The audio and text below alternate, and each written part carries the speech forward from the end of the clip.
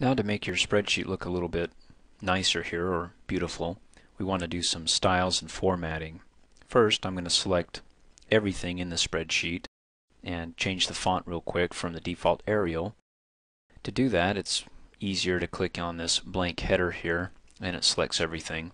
And then click up here, I'm going to type in V, and then already it pulls up for Dana, and then hit enter and automatically changes. Doesn't look good, but I'll go with it. Click off here in a blank area. We'll click in our cell here, A1, and instead of 10, we'll do size 16. We'll also select row 5, and then F3, so we include our commission. Basically, we're selecting all the headers. B12, I'm holding down the control key while I'm doing this, and B13, still holding control key. Also B15, and then drag and select B16 as well, and instead of size 10 here we will do size 12. Now if your text gets cut off here just a bit, like January, the Y is kind of cut off in February, click off in a blank area.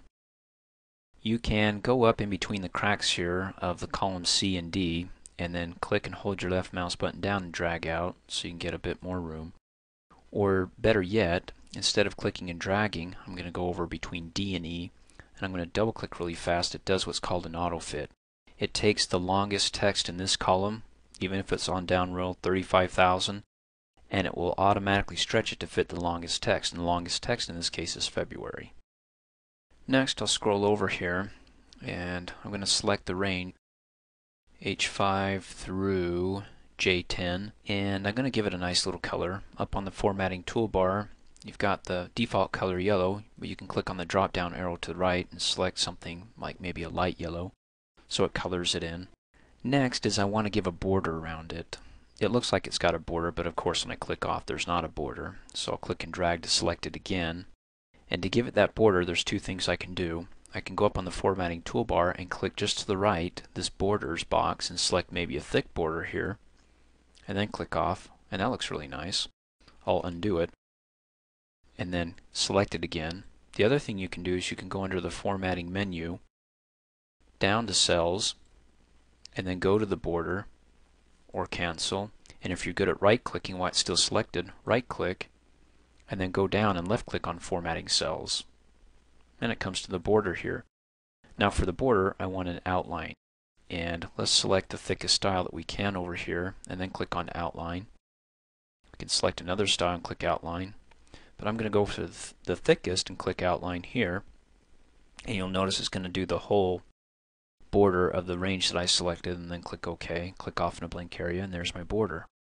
Now I'm going to kick it up a notch. What I'm going to do is I'm going to select this range, Control C to copy it, and then I'm just going to click in another cell here. I don't have to select the same range, just basically click in the cell where I'd like to paste this. And instead of clicking on the paste button here, although you can click to the right of it and it does have options, you can also go under the edit menu down to paste special as well. And let's say instead of pasting the formats, the formulas, everything that's going to come with this, I just want the formatting. Formats. Click OK. And all it gives me is just the formatting. It doesn't include the numbers or the formulas that come with it. So if you want to get a little fancy and you just want formatting or do a special paste, go ahead and copy it, and you can click on the drop down arrow. Also you can select paste special from here or go under the edit menu.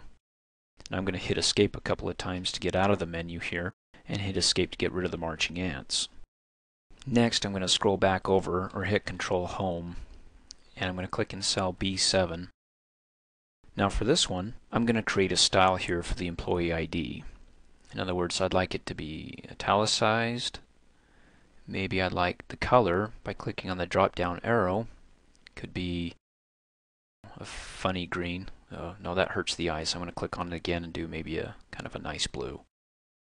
Now I've got two styles to this, the color and also italicized, and I can actually save this style. So make sure I have that cell selected, and I'm going to suck in that style by going under the format menu and click on style. And then what I'm going to do is simply click in this box here. Even though it says normal, I'm going to delete it and type in I got style. I mean, it'd be nice if I typed in something very official like this is employee, or maybe we'll do that, EE, employee style. In any case, when you're done, simply click OK. And then to apply the style to the rest of these here, or to go to another part of the worksheet here, just select the number range and then go under the Format menu down to Style again. This time, when you click on the drop-down arrow, your style is going to be listed. Select it. You can modify it, but in this case I'll click OK and apply it. Next, if I want to go ahead and put a background for this worksheet that I have here, basically click in a cell, go under the menu Format, to Sheet, and then over and down and click on Background. Search your computer for a nice background and then double click. Whoa. And when I scroll down, it tiles it, so where it cuts off at the bottom I can keep scrolling and it keeps cutting off and starting over again. I am going to undo that. Really quickly, we're going to talk a little bit more about your borders here. Now by default you got these lines here. Will these lines print? Well, if you have a question about it, you can always click on the Print Preview button here, and what you see is what you get. And then I click on it once to zoom into the print preview. No, it's not going to print. We'll cover the print preview and how to get everything onto one page when you print it off a little bit later on. I'm going to close out of here, come back. You can see the little dots. That's the cutoff point. Anytime you go into the print preview, it's going to add these little dots to show you where the cutoffs are for the pages. And again, we'll cover that just a little bit later on. Now, if you do want to have these borders here, for example, maybe I want this to be in a table-like border format, I select it. I can either click on the borders to do a border around it like we just did for this one over here, and I'm going to click Undo. Select it again, and you don't have to reselect it. I wanted to show you that there was nothing up my sleeve here. The border wasn't there, it was gone. Click on the drop-down arrow and select where all borders for all cells, and then click off, and then that way you can have that look when you click on your print button to print. And I'll click on Print Preview and you can see there's my borders. I'll click off of it, click in to zoom in, and then I'll click Close. So when in doubt, if you're not sure what's going to print, click on the Print Preview. I'm going to hit Control Home. A couple more things here when it comes to formatting your spreadsheet or adjusting it just a bit. If you need more room, like I said, you can click and drag to adjust the length of your column or the length of your row here. It's going to say width of the column, and you can undo that. A couple other things you can do is, for example, let's say that I didn't want anybody to see February because it was a terrible, terrible month and our sales were just awful. I can left click on the column header D and then right click on the column header and select Hide. Now all I see is C and E. It's hiding in between there. To bring it back, you need to click and drag over both of them so you can get the culprit that's hiding in between. Now, for example, if I right click on this and I left click on Unhide, nothing's going to unhide because it's hiding in between these two. If I right click on this and select Unhide, nothing. So I have to click and drag and select the column that's before it and the column that's after it for D, and then right click and left click on Unhide, and then it will pull out the culprit that's squished in between these two columns that's hiding. Also, you'll notice when you're clicking and dragging your column widths, you see that little pop-up there? It says width is now 10.57 or 79 pixels. When you click and drag, it goes out. You can also right click and then left click on column width and type it in yourself. Maybe the column width I want it to be 20, and then click OK. Again, you can do it numerically by right clicking to column width or clicking and dragging. Really quick, row height is the same thing, and this worksheet is really looking awful here. I'm destroying it. Right click on the row header, which is the number 7, so it selects the whole row, and then go ahead and left click on row height and then type in 20 and hit enter. A little bit higher. As you may have recalled a little bit earlier on in the video training here, we were talking about how when you click on a cell, you want to look in the formula bar to see if that's the correct cell, because I can click in B1 and there's nothing in the formula bar. Because again, when you go to a movie theater, you stretch out your legs if nobody else is there. Like for example, if somebody comes in, or I enter in numbers right here and hit enter, it cuts it off. So I'm going to delete that, and instead I'd like this to permanently have, well, this range of cells. I'd like to merge the cells. In fact, let's do this. I'm going to select A1 and click and drag over to G1, and I want all the cells that I selected to be merged into one, So anytime I click on it, it sees it as one cell and not as all these individual cells.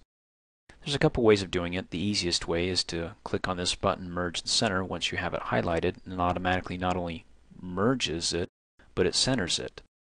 The other way I was talking about is you can go to Format, down to Cells, and then click on the Alignment tab, and you can see that the Merge Cells is checked. You can uncheck that, unmerge it, and then click off in a blank area.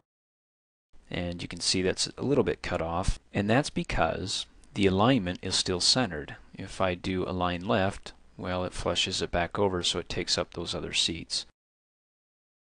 And what I want to do is, let's say I type in some text in this cell, a lot of text, and I keep typing and typing, and I want to merge this cell. For example, maybe I want to merge it like this, so it takes up the cells below.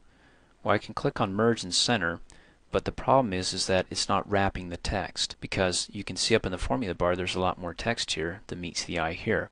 If I want to also not only merge it but wrap the text so it has two rows, so the text, if it finishes on the first line, wraps and goes to the next line, I can right click, go down and left click on Format Cells, pull up the Alignment tab out of all these other tabs, and then select Wrap Text and click OK. And then it fills in, well, if there's any extra space there, it'll continue and it'll wrap it and look nice, so we have it on two rows here. Hey, thanks for watching. If you like my video, please give it a thumbs up. And if you subscribe to my YouTube channel, as soon as I upload a new video, you'll be notified instantly, and you can do that by coming over here and clicking on my face. You can also click here to support me, so for $2 a month, you can have access to over 2,700 training videos, all ad-free, and for a few bucks more, you can have access to my exercises, instructor notes, quizzes, certificate of completion, and a whole lot more.